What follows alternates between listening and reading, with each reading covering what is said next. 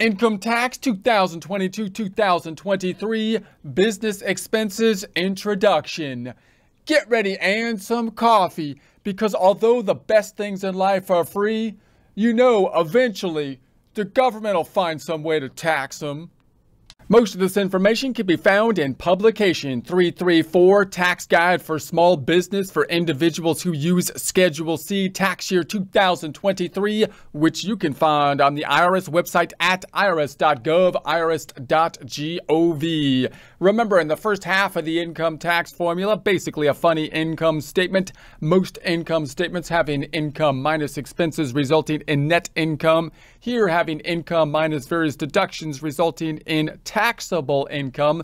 The Schedule C rolling into line 1 income of the formula, which is a little funny because the sole proprietorship Schedule C is basically itself an income statement, having business income minus business expenses, otherwise known as business deductions, resulting in essence, net business income, which rolls into line 1 income of the income tax formula, basically reflecting the underlying calculation of page 1 of the 1040 we see here.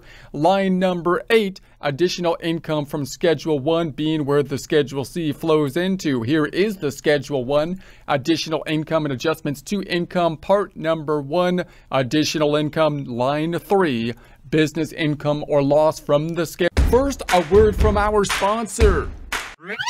Yeah, actually, we're sponsoring ourselves on this one, because apparently the merchandisers, they don't want to be seen with us.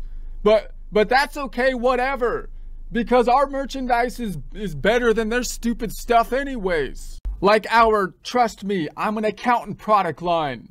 Yeah, it's paramount that you let people know that you're an accountant, because apparently we're among the only ones equipped with the number crunching skills to answer society's current deep, complex, and nuanced questions.